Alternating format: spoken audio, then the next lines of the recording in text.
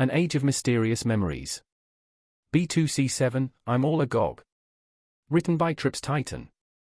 If the phrase all agog sounds like a name with a transposed letter, the reference is intentional to give the content warning. Creatures with at least 7 legs make an appearance, though they aren't named, nor are they described in depth. There are mentions of webbing, mandibles, having multiple legs, and multiple eyes, an unusual number of them. As excited as I am to experience a party, I'm more excited to just do something for my family. Something tangible to make up for what I've put them through. I know they feel I don't have any amends to make, mostly, but I'm still, well, I'm me.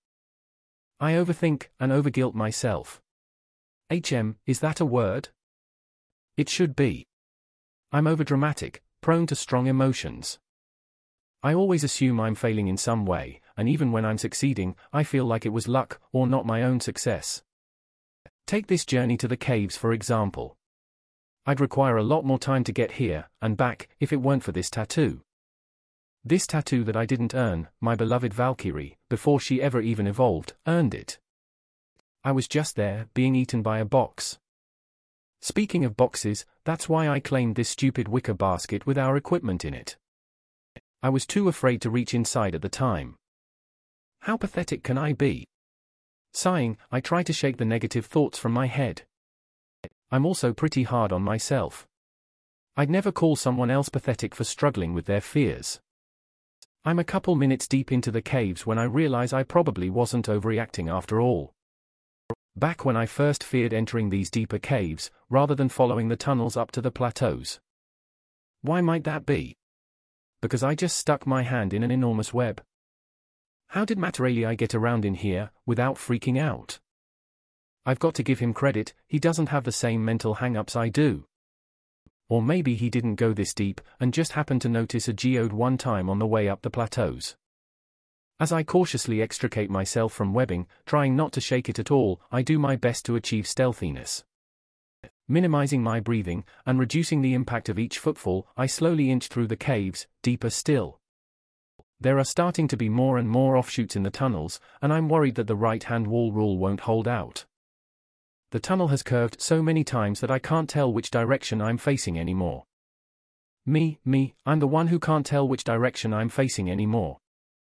The person who named North on their first day of existence, with no guidance. Hopefully it's pretty understandable why I'm starting to get a little more freaked out. That's a weird noise off to my left. I can't help but hiss out loud, mostly to myself, why'd I have to be right? Spying a creature with a long vertical eye situated above a pair of mandibles, and 3 eyes on each side of that one, I fall to my rear, scrabbling backwards. I see at least 2 pairs of legs just up front here on this side of the corner that it's peeking around.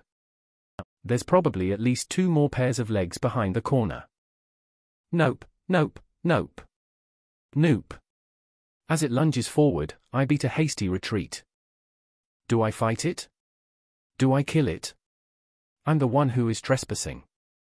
I came here searching for treasures basically. Now that I'm sprinting down the corridors, making sure I hug what is now my left wall, I'm disturbing many more webs, accidentally destroying them. If it wasn't already annoyed at me, it will be now. Or worse yet, they will be. Of course there's more of them, why wouldn't there be?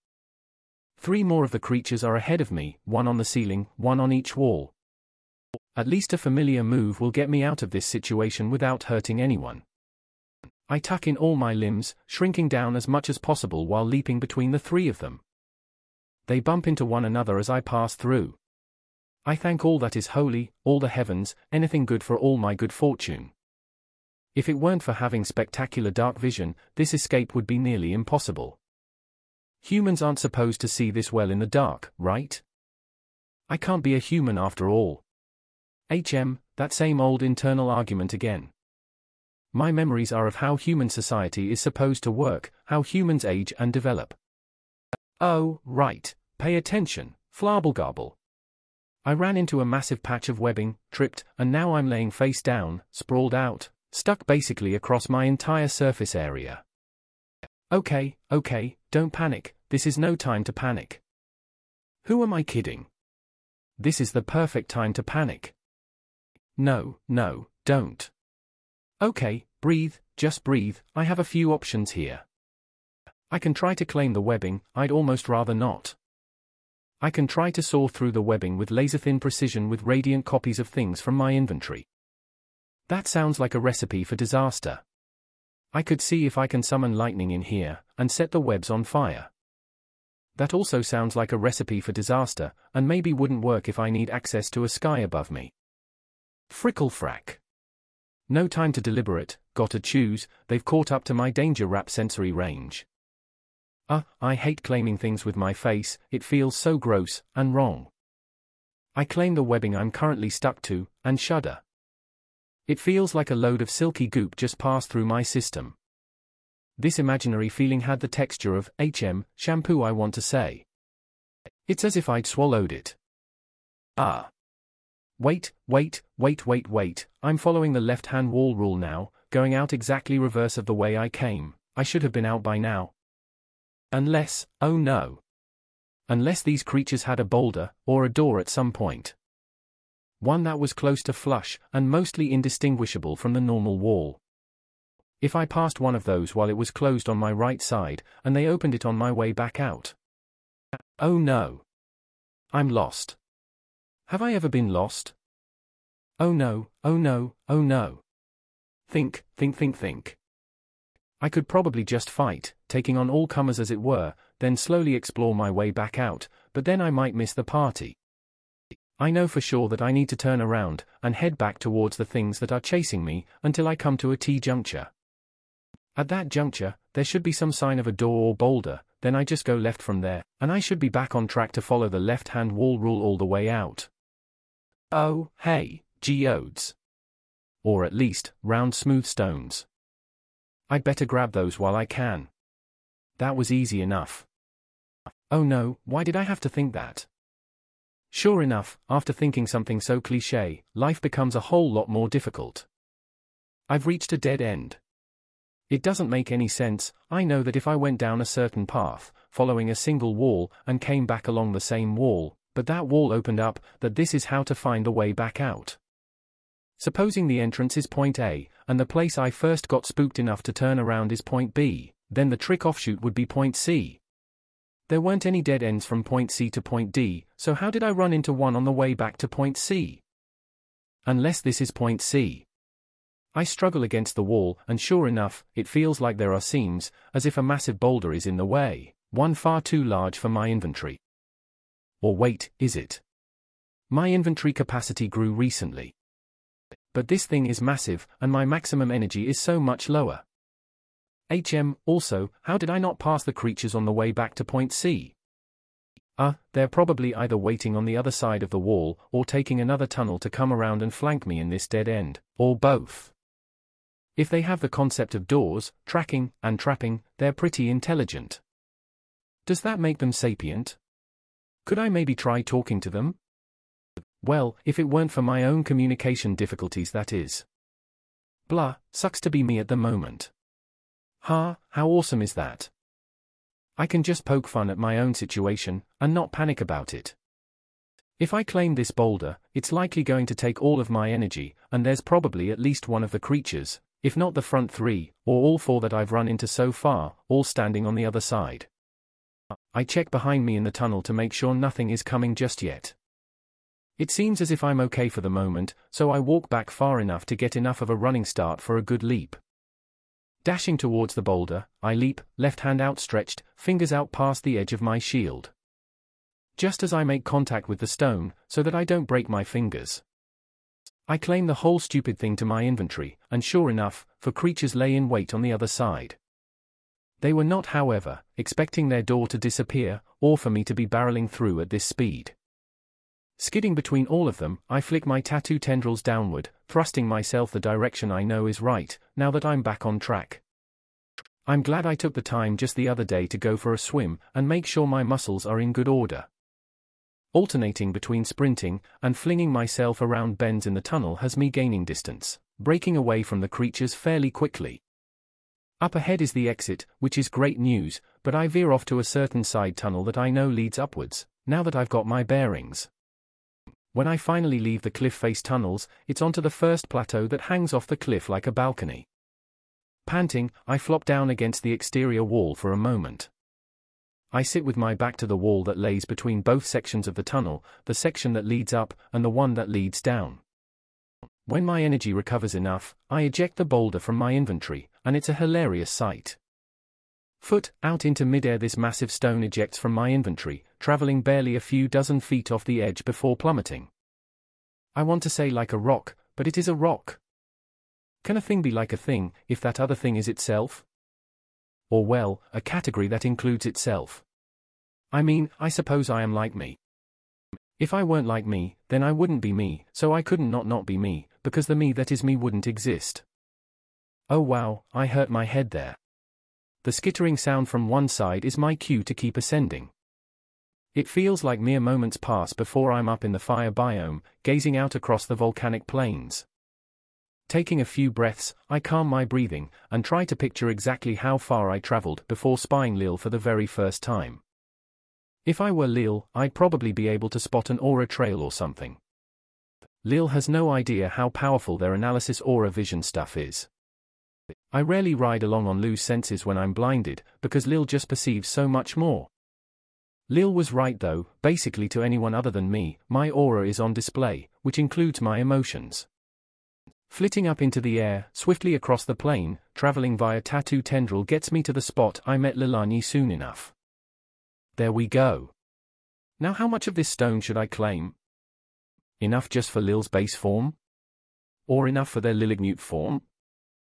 I guess I'll play it safe and go big. I can always whittle it down after if the sentiment doesn't come across. Leaning forward, I mentally trace an oval on the ground. I want to claim it as more of a hemisphere with a taper, rather than a cylinder, which is a little harder to imagine. I don't have X-ray vision, so I'm not sure exactly where the tapered end should meet up. Still, my space skill, or the inventory magic itself seems to figure it out. As I'm leaning over, claiming this patch of ground, it disappears out from under my hands. This wouldn't be much of a big deal, as I'm pretty constantly eating dirt as the phrase goes, skidding on my face and whatnot. But I just created a pool of lava. Freaking out, I thrust my tattoo tendrils down into the lava to push myself away from it. Bad idea, the tendrils give tactile feedback, and it's excruciating. I hope I didn't just ruin them. Oh holy cows and crows and bats and ravens and poop, oh that hurt. I'm in the middle of the act of falling away from the pool I made, thrusted away by my tendrils, when I noticed I splashed lava into the air, which is now following me, about to land. My shield rises up to meet the small splash of lava just in time. I find myself laying flat on my back, laughing in a hysterical panic. That was too close, way too close. Even if convection doesn't seem to do anything, I do not want to risk contact with actual molten rock. I want to be sure I haven't damaged the tattoo, so I divest it for a moment, looking at the needle it becomes. I can't see any differences from the last time I'd seen it, so I guess it's okay. I reapply it to my left arm, and test out the tendrils. Things seem alright after doing some push-ups with them, as well as flinging myself up into the air several times. I'm running short on time. The caves were a fairly long excursion, and so was traveling west to them, then back east to here. If I'm right, I'm pretty close to home, just above it. Am I crazy enough to attempt this, to save some time? Yeah, I probably am. Plus, falling is really, ridiculously fun. Tuila took me in the air not so long ago, and it was amazing. I sprint towards the cliff's edge, and fling myself away from it with the tendrils towards the nearest tree, which is honestly a bit further away than I judged. I'm not ashamed to admit I'm panicking a bit as my arc becomes more of a, what's the word for a vertical line, perpendicular to the ground? Oh hey, wait, ground. I can make my own ground. I really am a dingus. This would have been smart to do during the fight with the serpent. I eject a bit of spare lumber into the air, with upward velocity intended, just under my feet. Sure enough, it slows my descent, and gives me something to spring off of with my tendrils, to make it the rest of the way to the tree line. Once within tendrils reach, I wrap around a tree and let myself spiral down it, slowing my descent. I accidentally land with a bit of a thud on the roof of our home. I didn't realize I was that close. While I'm up here, I may as well set up the anchor for the zip line, or zip lines. Tuila and Looney have already worked together to string up vines with flowers and leaves in the form of streamers and banners. Lil has made a massive pile of charcoal. Hey, you went overboard, buddy, thanks. Wow, the dance floor and stage are coming along really nicely. How do Sugar and Spice even do that? AG and Lao are setting up a small, did I use the right word, pavilion? I told the Mana twins to make some mud, and they've taken their job to heart. I have no idea what I'm going to do with the mud, but I wanted them to feel included. Matt already helped me pick out presents. Speaking of, just in case there's something better I could give a few of my family, I'd better check out some of the things I've gotten recently.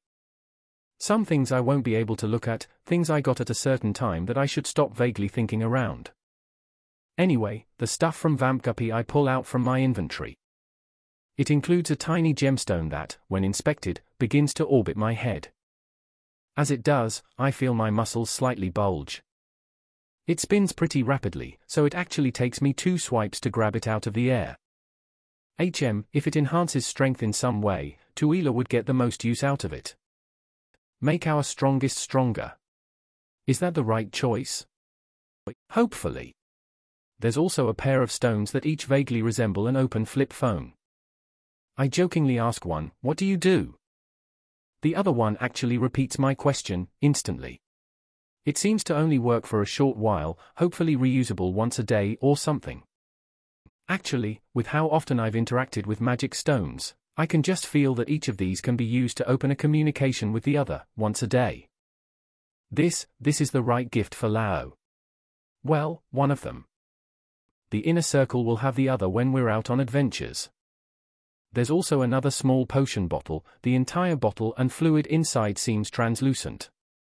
Not just in the way glass normally should, but like it's slightly blurry. The liquid inside seems to be more viscous than other potions as well, like it's an oil rather than a drink. I guess maybe some potions are topical. I really wouldn't want to try to ingest this. Welp, that settles that then. I'm pretty happy with how today has turned out so far, and as the phrase goes, I'm all agog for what comes next. Tonight's festivities include feasting, then partying into the eve with my family, then cuddling the night away amongst all of them. I leap off of the roof of our home, and manage to scare the ever-living snot out of Sugar, Spice, Matter, Agwai, and Lao. I guess they didn't hear me impact the roof earlier, oops. I can only blush and mumble an apology as I grin like a dork. Looney and Lil break into laughter at the reaction I garner, and Tuila seems to have disappeared around the other side of a tree.